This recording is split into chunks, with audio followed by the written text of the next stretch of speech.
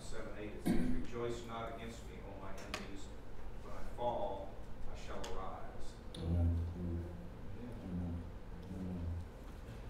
Seems like there's a pattern today. You mentioned eagles. Eagles are very significant. To me, they're a sign of the prophetic. And the reason I say that is because back in, I don't know, the 2010-ish area, maybe, no, probably 2007, 2008, I partnered up with a man and a couple other people. And number one, we were meeting every Monday at the Capitol and praying. We did that for a couple of years. And in that, he said he felt like it was our time to stop meeting at the Capitol and venture outside. We were praying for our city, our state, our nation. They had a chapel in there. We would meet every Monday. And excuse me. So we started venturing out, and the Lord had us to do some prayer walking in Springfield. Going to, number one, we started circling and walking and praying around the Capitol complex, all the major branches of our government, state governments right there. Then it started taking us out to the federal building and then to the county building, and you even walked with us once years ago. So as we were doing that, he started getting a vision and a hunger. He started mapping out places in our county where we needed to go and pray, and where maybe blood was spilled. There was some major, one of the biggest racial riots right here in Springfield, Illinois, back in the early turn of the century, 1900s or so. So there was stuff like that that needed to be dealt with. And then it took us out even further, and we were going to places like the trail of Al Capone and the organized crime and the speakeasies and all that. So we ended up spending about 2 years covering Central Illinois over with all what the Spirit of God was leading us to do. And the reason I bring up the Eagles is that what we did, now this may sound crazy to some people, but the Bible's laced with stories of craziness and what God would have people do, right? And he says that, we will look, the King James Version says peculiar at times, that the English has softened it up and said special now, so it's, I kind of like peculiar myself. But anyway, so what we started doing is we started going to all the major arteries, all the major byways and highways, the interstates, highways of the day, Route 4s, those were the major access points, and railways in and out of our county. And what we did is we would go to those places and we would jump out of the truck or van on the interstate, let's say, where the border of Sangamon County and Macoupin County was, as we're all familiar with that one. If you go down to Farmersville and back and forth, you see it all the time. So we would get out, we took re-rod, about 16-inch re-rods, reinforcement rods, and we spray painted with epoxy paint, and then we put with permanent marker scripture references. We'd jump out, we'd hammer that down in between the signs. We were thinking of mowing and those things coming up, So we'd dimple them things down about 5 or 6 inches in the ground. We'd throw 3 stones in there. We'd cover those stones with anointing oil and dash them with salt. Okay? Now, that is what Joshua had to do many times. Okay? As resurrecting an altar. Now, one of the reasons I say is as we were starting to pray, as we started interceding for Springfield, Illinois, and then the county and the state and all that, my church was in Girard. And so twice a week, sometimes 3 times a week, I was leaving Springfield, going down to Girard, coming back, and I always felt an oppression, a heavy oppression in Springfield. Especially, I think it's just because of all the way I was interceding for our state government. And there was just like a spirit of death, over it. And then I'd leave and I'd come out of Sangamon County and I'd feel peace.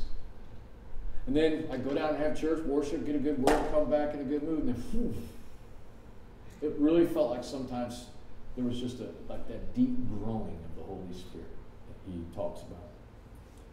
And so we began doing all these things with the byways and the highways and the railways, and that it got to the point as we were doing that And I mean, then once we did that, we'd stand there and raise our hands and give this ground to the Lord, you know, and trucks and cars honking their horn as we go, because there's these two idiots, you know, dashing with salt, you know.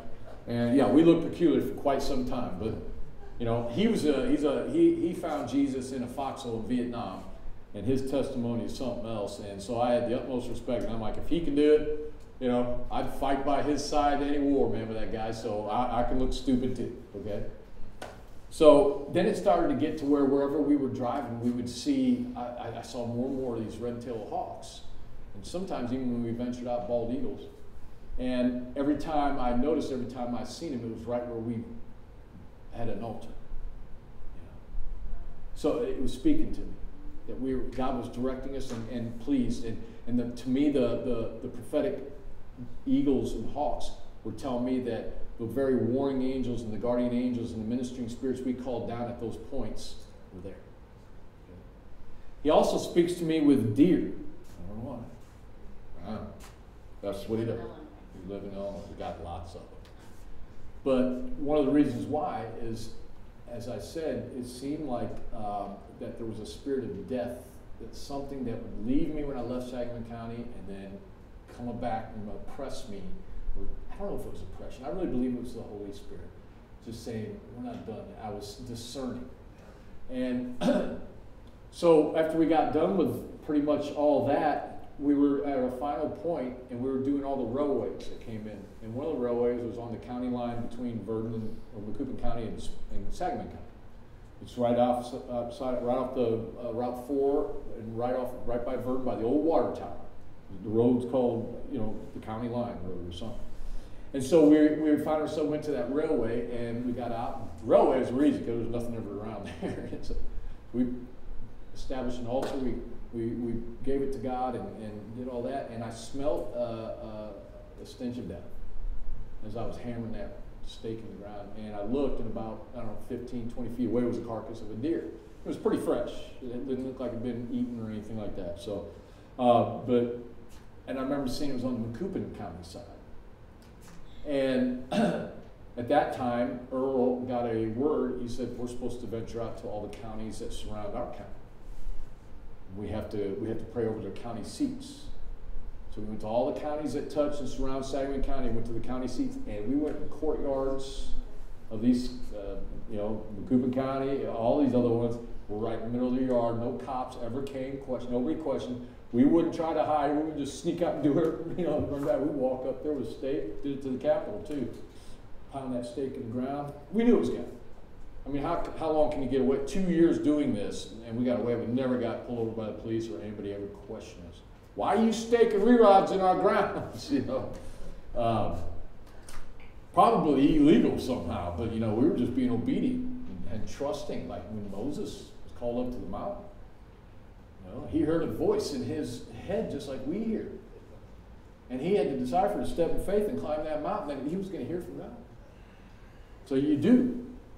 And so we did that, and at that point, we knew we had to go to these counties. And now, when we came into Sangamon County, that oppression, that discerning thing I had was gone.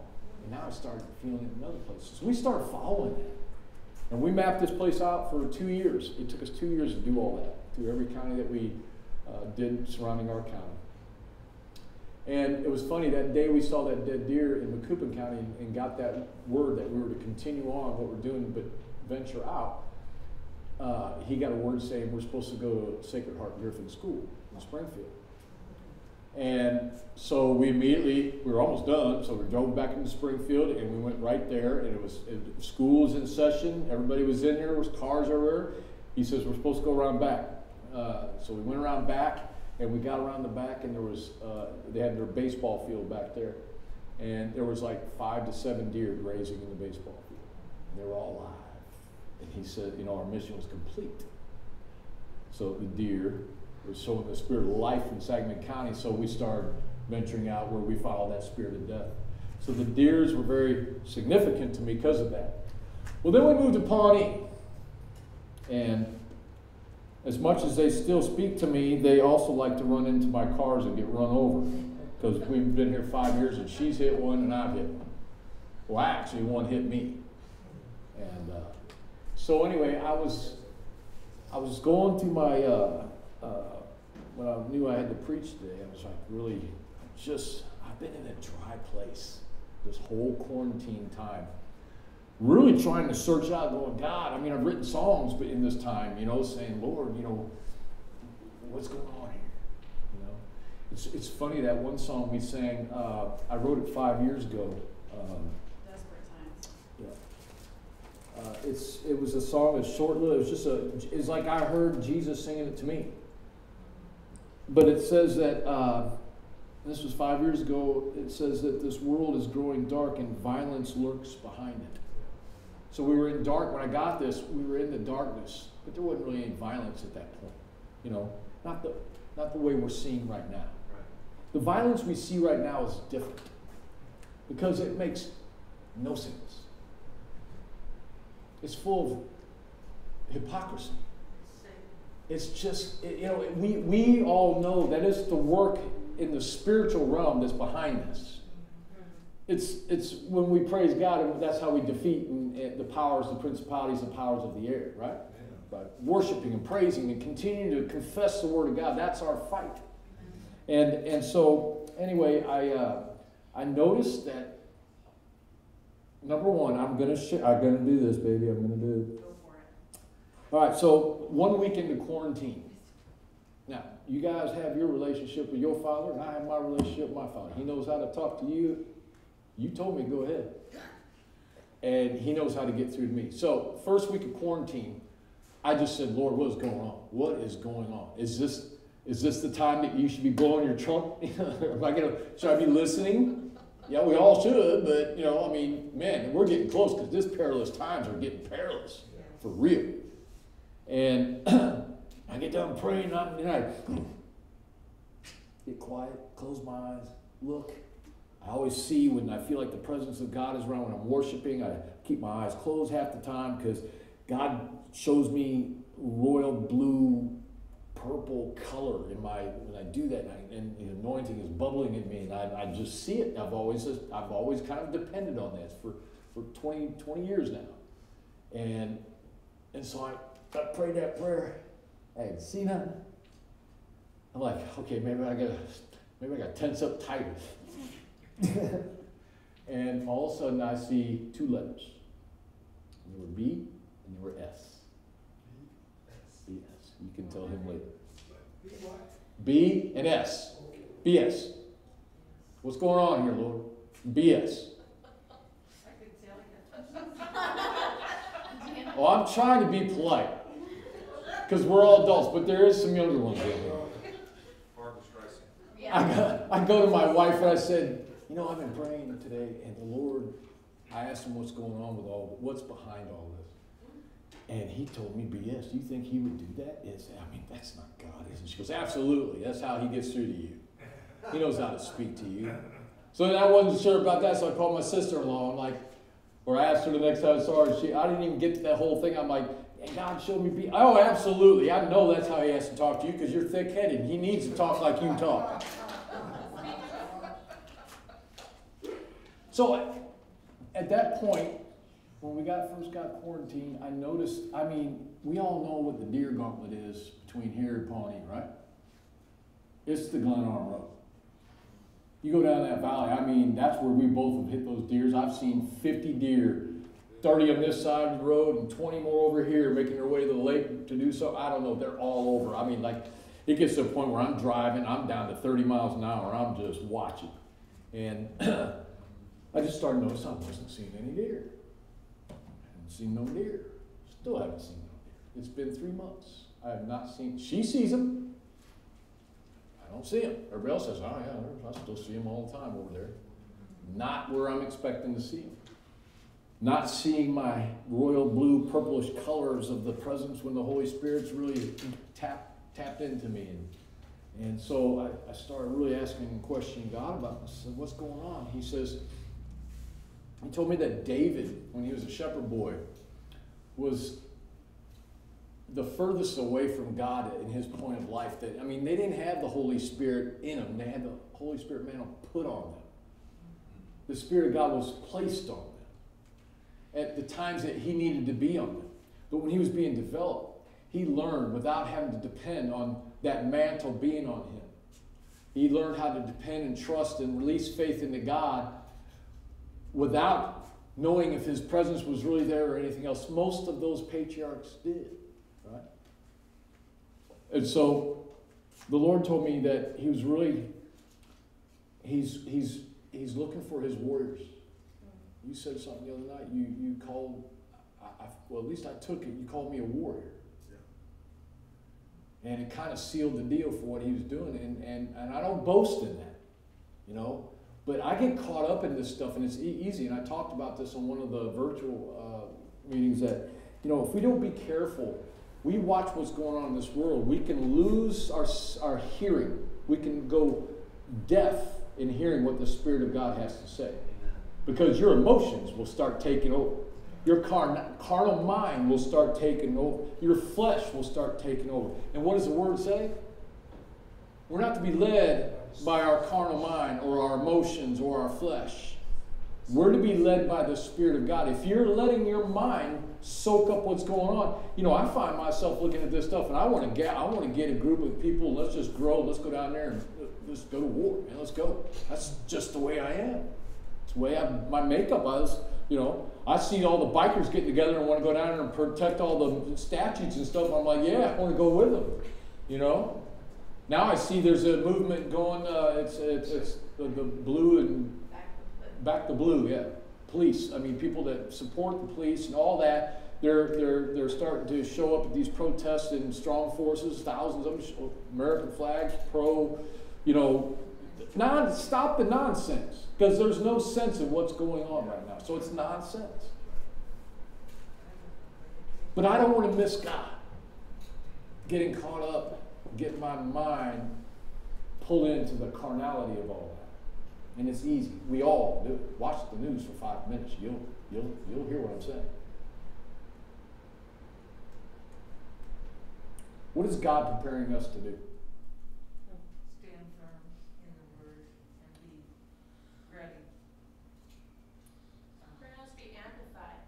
So the war's already been won. We have to be in tune with everything that the tools he's given us. When Jesus laid hands on the sick, it's a monk just had a lady today. It was so sad. She was in fear. I'm like, I just know that God has you. She said, I believe in God. I believe. She is just scared. This is her third time out this week, but she did it. And the power of prayer and how this woman her human side is taking over her spiritual side. Yeah. Well, it is happening to a Knowing lot. that we're to have compassion and seeing the public. There's some of them that are, sadly, hate takes over and fear turns to hate. That is their hurt. Whatever their emotion is, to have compassion and unconditional love for that person despite their religious beliefs and or the way they look at you. I just gotta say, I wear the mask that we all, most of us have, but I was crucified a few times for having it on. But it's making a stand. You're in good company. Love. I love you despite the hate you may have for me. And I agree. And I believe the Lord was to develop us into warriors. I don't mean the physical warriors, but we have a power and authority established in us that is like nothing else. Okay? And so we can't be caught up in we need to be doing spiritual warfare. The songs I picked today were by the Holy Spirit. There is a sound of warring drums. There should be in our hearts right now. Because we are coming to these times, these perilous times. Now, again, my question is, and it's not a literal question, it's pretty much the title of my sermon, what are we being prepared for? I started reading in Isaiah, for whatever reason, you know how we all are. I started reading a chapter in the Psalms and a chapter in Isaiah. I'm tired of being in the New Testament, so I want to go to the Old Testament for a while. You everybody do that? He's like, I'll go over here for a while. And so this came up the other day, and it was the day we had prayer, and I started reading in this chapter. I'm going to start with, it's Isaiah chapter 11, verse 1, and I'm in the New King James. I read this first verse. I've read this many, many, many times, and I always think the way I think most of us think when we read it. So I'll just read it real quick. Verse 1, there shall come forth a rod from the stem of Jesse, and a branch shall grow out of his roots. Okay. The Spirit of the Lord shall rest upon him, the Spirit of wisdom, the Spirit of understanding, the Spirit of counsel and might, the Spirit of knowledge, and of the fear of the Lord. Okay. So I guarantee anybody that's ever read this, famous, it's one of the popular scripture. Okay. Every one of us have always read it, and the first thing we do is we just think about the fulfillment of that in Jesus. But God started showing me something. He wants to show us the fulfillment of us in the same thing. Okay? Verse 1, there shall come forth a rod from the stem of Jesse. That's obviously talking about the genealogy of Jesus, the Messiah, coming through Jesse, David, so on and so forth. But here we are. And a branch shall grow out of his roots. Okay, so his roots is obviously the Messiah, Jesus. He's what comes up out of the stem of Jesse. The branch that comes out of the root is the church. It's the body. John 15:5 says that I am the vine, you are the branches. Okay? We don't need no more proof than that, really, but there's a lot more. The root in Revelation 5:5 states that Jesus is the root of David, who is the son of Jesse. Okay, so there's no mistake. We know what the root is. We know what the branch is.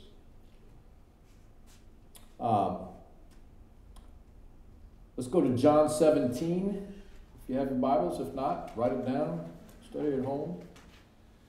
Verse 20 through 26. Thank you, Jesus. Father, I pray as I read this word, Father God, it just embeds itself in the heart of your people, Father God. It'd be like a piercing arrow of your wisdom and knowledge through your love that just pierces their very core. Your word not go in vain, Father. Verse 20, chapter 17. Jesus praying for all believers. And he just got done praying for himself. He began to pray for his disciples, and now he's going to pray for all of us. Everybody that ever would come to believe in him. He says, I do not pray for these alone, disciples and himself, but also for those who will believe in me through their word. I wrote a song once that God gave me a word. It's not just by believing in him that we have what God says we'll have in him, but it's our commitment to him that he commits to us. He's a gentleman, man. He never forces anything on anybody. He gave us the gift of free will. But I guarantee at 38 years old, when I committed to him, I just knew that I knew he just committed himself to me. Oh, let me show you something, son. You just made a right move when I committed to him. He says, I do not pray for these alone, but also for those who will believe in me through their word, that they all may be one as you, Father, are in me, and I in you, that they also may be one in us, that the world may believe that you sent me. And the glory which you gave me, I have given them, that they may be one just as we are one. I in them, and you in me, we just sang that tonight, that they may be made perfect in one, that the world may know that you have sent me and have loved them as you have loved me. Father, I desire that they also whom you gave me may be with me where I am, that they may behold my glory which you have given me, for you loved me before the foundations of the world. It says in the Bible that when he shows up in his glory, that we will be with him in that glory. That's the body of Christ. There's still going to be people living when that happens. Living and walking, breathing on this earth, living when that happens. When he shows up in his glory, we will show up with him in his glory. He's showing a oneness. I'm putting this all together, connecting the dots. He is the root. And a branch will come out of his root, his body. We are one with him. Jesus prayed this prophetically, that we would be one with him. Ephesians 1:22. You've heard me preach this one. I'm going to do it again. I still run into a lot of the people in the church that just don't really have a revelation of what this is all about and why God has chosen us for a royal priesthood, as a holy nation, as a special people. I still like peculiar. Haven't changed. Ephesians 1, verse 22. And he, God, put all things under his feet, Jesus' feet, and gave him, Jesus, to be the head over all things to the church, which is his body. The fullness of him, for who fills all in all. What is the fullness of Jesus? The head.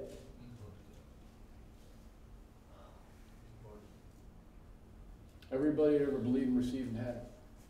Everybody that believes and receives and has it. Everybody who will believe, receive, and have. We are the building blocks of the temple of the living God. We talked about that in Bible study today. It is not a house made with hands anymore. It is us. The Holy Spirit dwells in us. He's not dwelling in a tent that we erect every time God moves us. He's not found on a mountain except the Mount Zion. You are Mount Zion, the church. We are his fulfillment. Jesus is not fulfilled as who he is, for whom God had sent him to be, and what to build in this dispensation of time, in this grace period. He's not complete until God says go get him and puts them together. Right now, he's a head without a body, and we're a body without a head. I mean, if you wanted to look at it that way. We know that we're one. We have a head. It's all spiritual.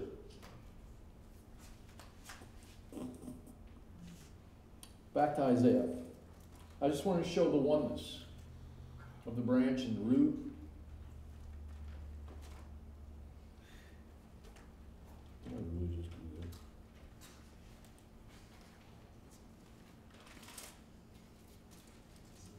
There shall come forth a rod from the stem of Jesse, and a branch shall grow out of his roots. He's developing in us a warrior mentality for these days. We have to have a warrior mentality to allow ourselves to be constructed and built up and brought to this place where we have revelation of who we really are in Christ Jesus. I speak about it all the time because I think it's imperative, because we're living in what I believe is the end of this dispensation of grace. I ministered and said that I also believe that, what is it he says when in the, I forgot what I was going to say now. What is it of the Gentiles that he talks about in the times before he comes?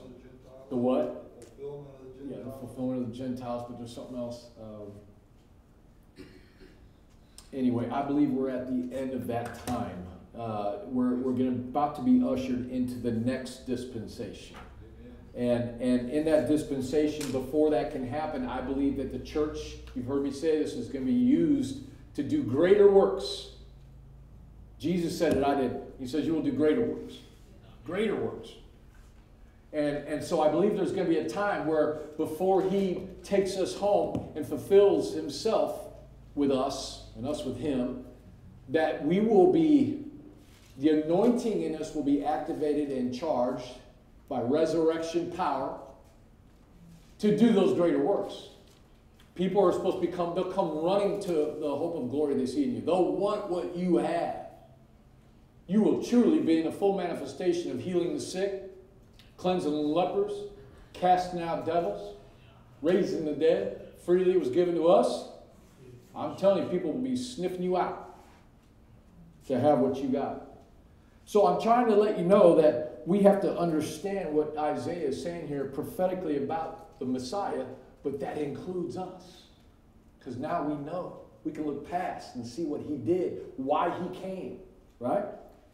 So now let's read this a little differently. There shall come forth a rod from the stem of Jesse. We know that to be the Messiah. So now we got a name for the Messiah, Yeshua, Jesus. And a branch shall grow out of his roots, the branch being the body, the church. So let's look at what's waiting for us in fulfillment, in the fullness of Jesus. The Spirit of the Lord shall rest upon us. Because we are him and him is we. Right? The Spirit of wisdom will rest on us. The Spirit of understanding will rest on us. The Spirit of counsel will rest on us. The Spirit of might will rest on us. The Spirit of knowledge will rest on us. And the Spirit of the fear, the reverence, the respect of the Lord will rest upon us. Now, you hear it that way. That doesn't mean this is what we get. This is what people will see. They will see it resting on us. Because there'll still be people living. The spiritual realm and the physical realm will be one together again, like it was in the beginning. The Spirit of God used to walk with Adam and Eve. This is what it's going to be like when Jesus, in the book of Revelation, it talks about how, what it'll be like when he comes in his fullness of his second coming. Not the first phase, not when he connects his body with himself, but when he comes back to establish his kingdom, his millennial reign on earth, with all his kings and lords with him. Because that's why we call him the King of Kings and the Lord of Lords. We're not talking about kings and lords in this realm. We're talking about you. All of us will be kings. We'll be assigned as kings for kingdoms, lords with lordships, priests for priesthoods. And the Spirit of the Lord will rest upon us. The Spirit of wisdom and understanding, the Spirit of counsel and might, the Spirit of knowledge and of the fear of the Lord will rest upon us too, because the body and the head are one in the fullness of this time. This is after that happens. In his fullness, he comes back to establish his kingdom on earth. Revelation 4.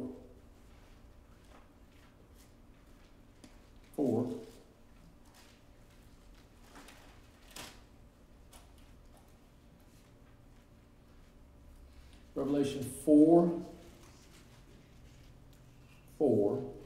Let's just go to 1. John has been called to come up to heaven. Caught up. The Latin word for that is rapture. But we'll just keep with the English. Because people tend to get all upset about the rapture. I don't know why. Fascinated me when I first got saved. I was 38 years old. God gave me all these dreams and stuff. And I hadn't even read Revelation, and I thought everybody just thought the same about this. But man, you talk about division. Rapture's not even in the Bible. Yeah, you're right. So he was caught up. He was told to come up. He did. And he was in heaven. He was looking at what was to be. And he says, immediately I was in the Spirit, behold, the throne was set in heaven. One sat on the throne, and I'm in verse 3, and he who sat there was like jasper and sardius stone in appearance, and there was a rainbow around the throne, in appearance like an emerald, and around the throne were 24 thrones, and on the thrones I saw 24 elders sitting clothed in white robes, and they had crowns of gold on their head. And from the throne proceeded lightnings and thunderings and voices. 7 lamps of fire were burning before the throne, which are the 7 spirits of God. That is the 7 spirits of the Lord. It is the Spirit of the Lord, the Spirit of wisdom, the Spirit of understanding, the Spirit of counsel, the Spirit of might, the Spirit of knowledge, and the Spirit of the fear of the Lord.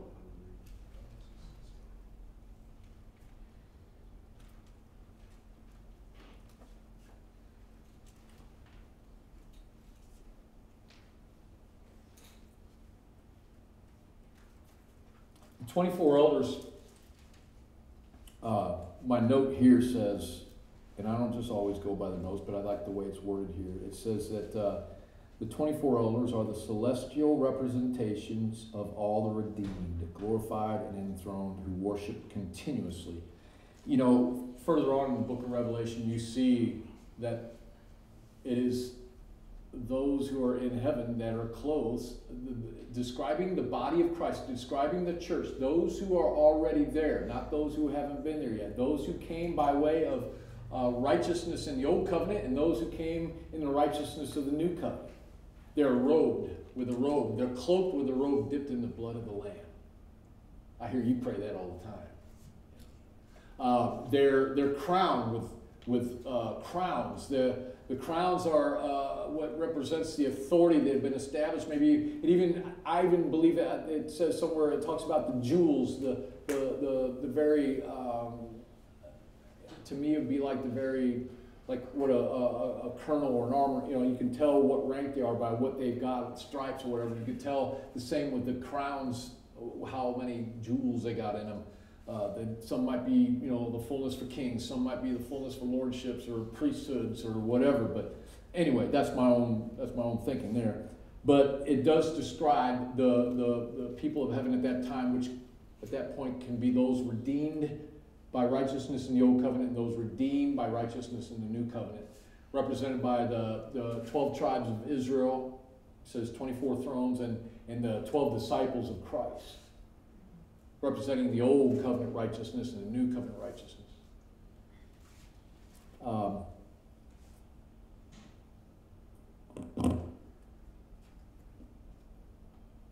What are we being prepared for?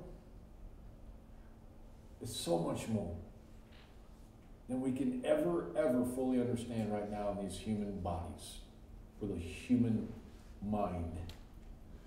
But we can trust in the Word of God, what it says about us. And when deep calls into deep, God promises you, He'll give you revelation of these mysteries. The whole fact that the Messiah came, the whole thing, everything leading the Messiah up to the cross was a mystery that was revealed to you and me. They didn't get it. They didn't understand it. But we can see it. And so the mysteries revealed is the wisdom of God. It's the wisdom of understanding the places where we would never think ourselves to be. But then He tells us when you put two and two together, because the Word, listen, we don't need to go around trying to interpret the Word. Nobody has a right to interpret the Word. Why? The Word of God is very capable of interpreting itself. That's right. You don't have to. That's exactly right. If I'm a branch of Jesus the vine, the root, and He wants me to be one with Him as He's one with the Father, and that the Father can be one with me through Him, and we are the fullness of Jesus, in the completion of Jesus at the end of this age. What age? Age of grace. It's the building time for the new temple. The temple not made with hands. We're each a building block so God can come and be with His people. Well, then that gives us the very right to understand this scripture differently. It's not just a prophetic utterance of Messiah coming. It is a prophetic utterance of who you are and who you're being prepared to be. The New Testament is full of it. Why would we need the mind of Christ? Just to live here and share the gospel? Yeah. But your eternal realm is much more than this realm. Why? It's eternal. This one isn't. We get locked into that. I do. I'm speaking. I feel like I'm very average with this kind of stuff. You know, I don't think it's a dangerous thing to be alone with me in my head. Because I think it's very common. I think sometimes I just say the things that people do think. And if you don't, well, maybe I'm crazy. I don't know. But the fact is that I'm getting to understand that what we're being prepared for is not just for our time here now. It is we are set apart people for eternity. We have such an honor at stake here. To be considered even one hair on Jesus' arm. But we are. He loves us that much. And yeah, while we're being developed, we're to spread the gospel. Because God calls all. But not all are going to take it. So, many are called, but few are chosen. Many are called, but few are chosen. We're chosen. This dispensation of grace, we're chosen. He knew this. I've told you. He had a book with your name in it before the universe was even there. My gosh. I mean, it's in his courts. In his courts are books. And in those books are each and every one of your hairs on your head. He knew it first and foremost. And we get to go in that courtroom through the gates of thanksgiving and with the courts of praise. We get to go in there and come in agreement with his will. Come in agreement to declare the decrees he's already made about us. Amen. He's just waiting for us to do it. He's wanting us to come in there and declare what he's already written about us in his books. And I know you know what I'm talking about. By the way, Todd, that fulfillment of the Gentiles is Luke 21:24. Desolation of Jerusalem, and he sums that up with that verse. Go ahead and just read it. What is it? Luke what? Luke 21. Verse 20, but when you see Jerusalem surrounded by armies, know that its desolation is near. Then let those in Judea flee to the mountains, let those who are in the midst of her depart, let not those who are in the country enter her. For these days are the days of vengeance, and that all things which are written may be fulfilled. But woe to those who are pregnant, woe to those who are nursing babies in those days, for there will be a great distress in the land, and wrath upon this people. And they will fall by the edge of the sword, and be led away captive into all nations, and Jerusalem will be trampled by Gentiles until the times of the Gentiles are fulfilled. Yeah. It's still not the one I was looking for. Sorry. No, it's close. There's another one in Romans 11. No, I know it's what Jesus says. It's about, I think it's in probably Matthew 24. I think so. Is he talking? It's talking about when they were asking him, when he will come and all that, and what do we got to go through? Oh, beginning of sorrows. That's what. Sorry about the Gentiles thing. It's right there. He goes. They ask him in Matthew 24. They ask him a two-part question. They call this the Mount of Olive Discourse. It talks about pretty much. He gives it in a statement about when he's going to come back, what's going to happen before his coming, and he answers a two-part question. When was they were going to destroy the temple? He fulfilled that. I mean, he's back 1,000 on his prophecies. The temple was destroyed, and then he talks about the Jews in this, and he says that before he says, "For many will come in my name, saying, I am the Christ, and will deceive many, and you will hear of wars, rumors of wars. See that you're not troubled, for all these things must come to pass, but the end is not yet. For nation will rise against nation, kingdom against kingdom, and there will be famines, pestilence." This one is a doozy right now. I think the name of this, like I said, I think the name of this pestilence is BS. But anyway. And earthquakes in various places. All these are the beginning of sorrows. So what I was trying to say, because I lost my train of thought on that, is that I believe that we are at the end of the beginning of sorrows. So, in other words, these things we all know as Christians have to come, have to happen, and it's the work of our enemy. I see. Yes, sir. I was just going to point out, I believe that when the Bible refers to nations, it's referring to races. It's not talking about governments. It's talking about the different races, nations.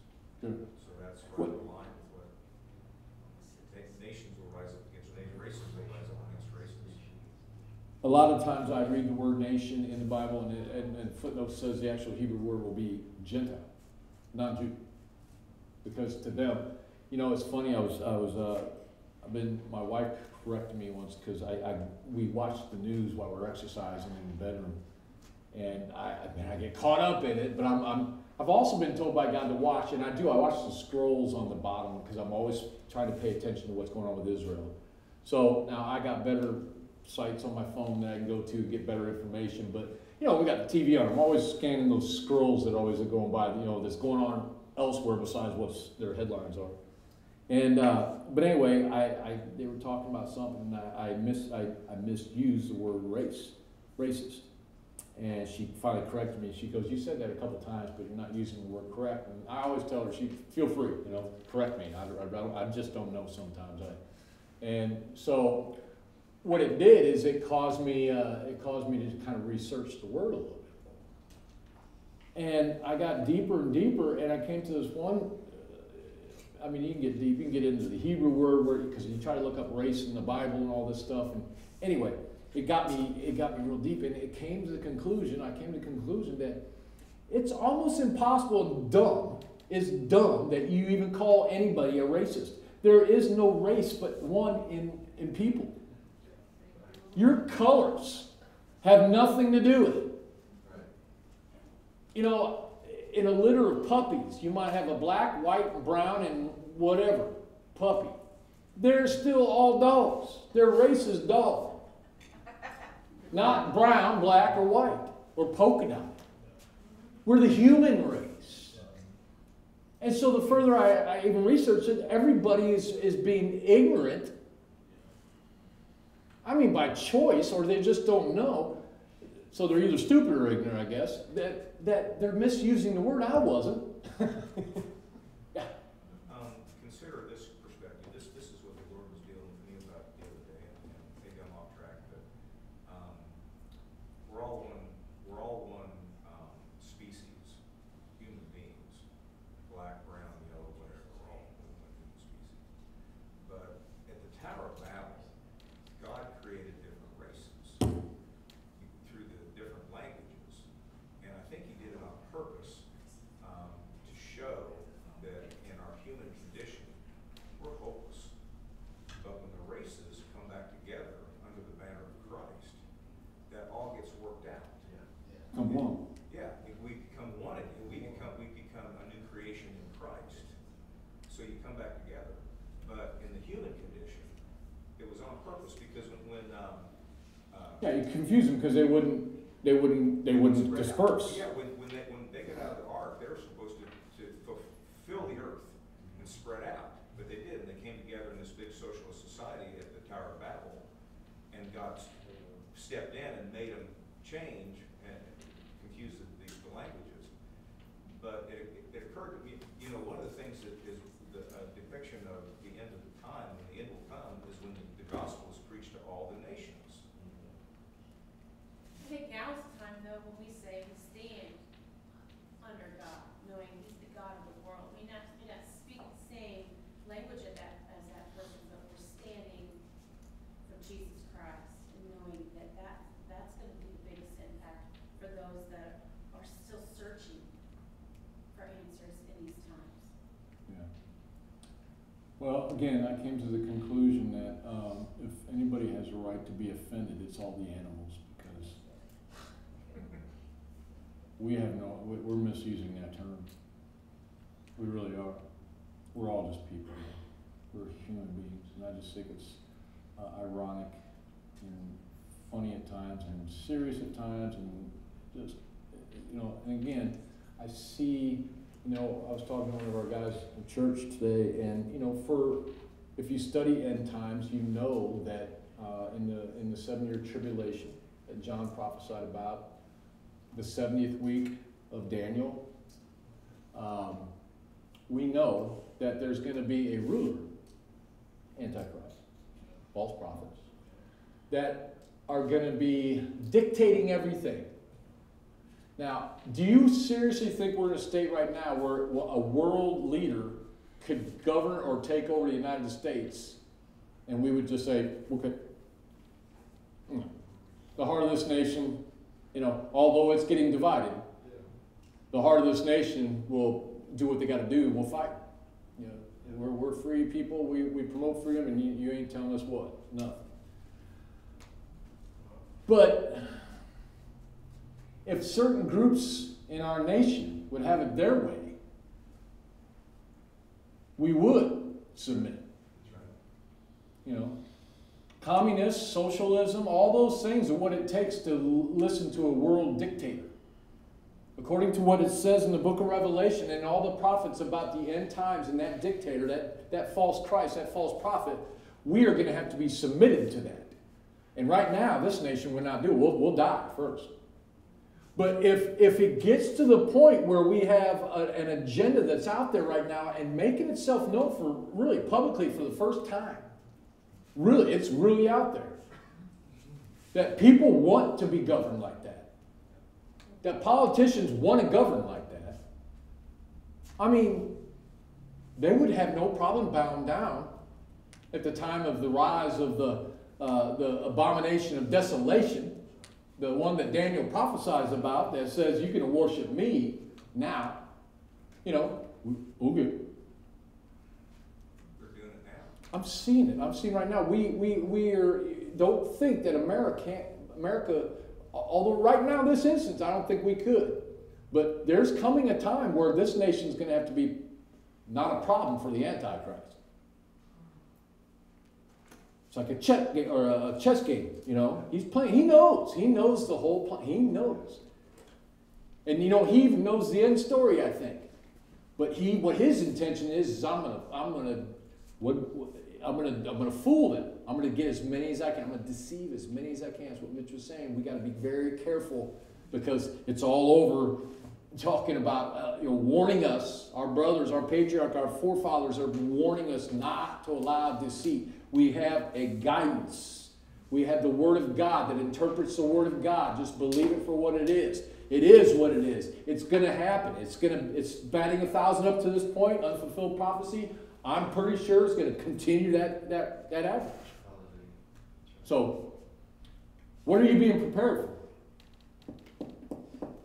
And this time I'm seeing right now, when I look at heavier into the Spirit and try to lean into the spiritual side of this, there's a calling going on. There's a trumpet being sounded right now. Deep cries unto deep. I would say that this 4 months that we've been isolated, it was a time for me to be with the one true God in three persons. I was alone, and it was Jesus and the Holy Spirit and the Father. And I've grown a lot closer to the Lord. I got a long way to go. But I feel like that was what I needed, to just get my mind off of everything else and be with the Lord. And I worship God at home. And I listen to pastors on TV. I couldn't get you guys on eBay or Google or whatever, but I just felt like, God is calling us and He's preparing us, because this 4 months has made me, if I get angry, I immediately go to the Father and begin to pray, because I know He's sovereign. He's in total control up there. Yeah. I mean, He's looking down and He's just kind of shaking His head and thinking, hey, do what you want, but I'm in total control. And I believe that Jesus is going to do what He needs to do, and then when everybody that's going to be saved, then He'll call up the church. And I just feel bad because I know there's people that aren't saved. I pray for lost people. Amen. And I also pray for the peace of Jerusalem, because the Jewish people in Israel are going to be ravaged in the tribulation. They're going to be almost wiped out, and then Jesus will come at the last minute to save them. There's going to be a lot of dead Jewish people. Some of them will know the Lord, and some of them won't. You know, it's not funny you said that, but remarkably you said that. The word there for when we're called, I think it's in the Psalms, to pray for the shalom of Jerusalem. The word shalom there, one of its main ingredients is salvation. So peace actually means salvation. So we need to be praying for the salvation of the Jewish people, because they're caught up in a lot of them are caught up in with the religious spirit. You know. But I just want to say one of the things in this 4 months or however long it's been for me, I've been to a test that is my faith can be wavered in these dry times where I couldn't see His presence. I couldn't you know, it wasn't as obvious as it was for me. I told you the colors I see, and all those things. And at first I was like, man, God, what am I doing? What's the sin? Reveal to me the sin I'm doing that's keeping you from blah blah blah. Did I blaspheme the Holy Spirit or what? You know, and I think just me asking God, I blaspheme the Holy Spirit means I didn't blaspheme the Holy Spirit. But the fact is you know, you get that way. Yeah. You know, I'm like, where's my colors? You know, and God was showing me I don't have to depend on that. Where's the deer? Where's the deer? Where's the? In other words, he's saying you don't have to make those things. Those things can turn into law. That's right. That's right. Well, believe me, I had depression and sadness, but the Lord was right there pushing me forward. I mean, it wasn't all fun. And, you know, I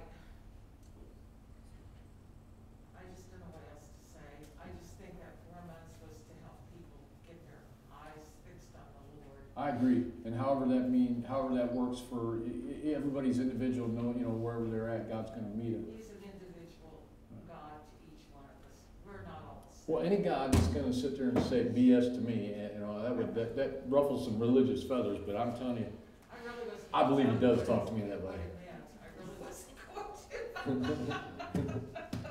Father, in Jesus' name, thank you for your word. I pray that people have gotten something out of this. I pray, Father, in Jesus' name, your Holy Spirit will grow in each and every one of us, wherever we're at, preparing us for an eternal realm with you, Father God. As kings for kingdoms and lords for lordships and priests for priesthoods. I'm excited about our eternity, Father God. And so, Father, help us to be who you create us to be in this womb. This womb that we are in right now, Yes. before we're delivered into our eternal life. Yes. Help us, Father. Yes, Lord. Help us, Lord God. In Jesus' name. Amen. Amen.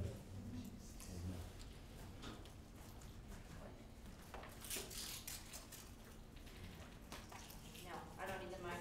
I'm loud enough, trust me.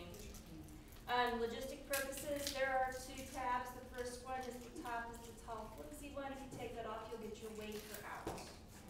I suggest you get the wafer out first. It's easier that way, and then you can take off the other tab. That being said, preparing our hearts to come before the Lord. We've talked a lot about this, and so as I was sitting back, this was going through my mind. Then came the day of unleavened bread in which Passover lamb had to be sacrificed. And Jesus sent to Peter and John, saying, "Go and make preparations for us to eat the Passover." "Where do you want us to prepare it?" they said. And he said, "As you enter the city, a man carrying a jar of water will meet you, and follow him to the house that he enters. Say to the owner of the house, the teacher asked, 'Where is the great room where I may eat the Passover with my disciples? And I will show you a large upper room all furnished to make preparations there.' And they left, and they found things just as Jesus had told them. And so they prepared for the Passover. When the hour came, Jesus and disciples reclined at the table, and Jesus says, "I have eagerly desired to eat this Passover with you before I suffer. For I tell you, I will not eat again until it finds fulfillment in the kingdom of God."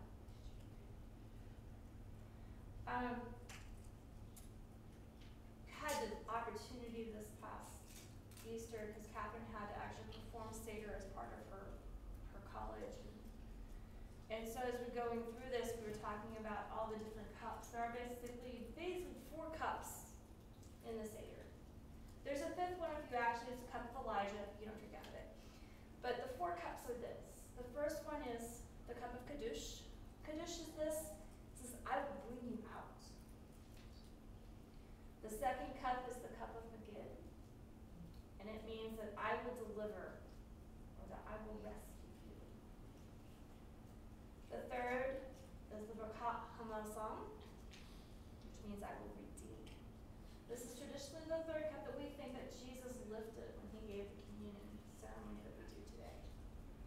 And the fourth is the cup of halal, or the cup of praise, the cup of because it says that I will take.